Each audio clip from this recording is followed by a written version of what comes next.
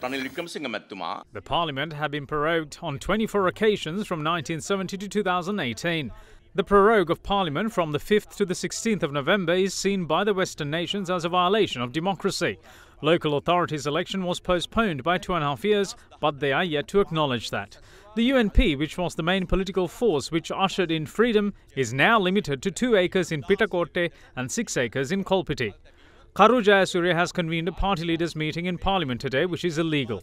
He has a resplendent past, so he should not make decisions which will bring about dishonour upon him.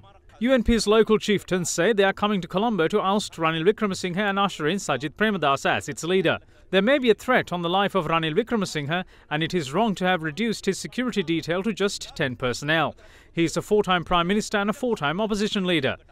Since they said 16 was greater than 54 of us when we were in opposition, they won't get the position of opposition leader. We will not remove Sambandhan as opposition leader based on their own argument.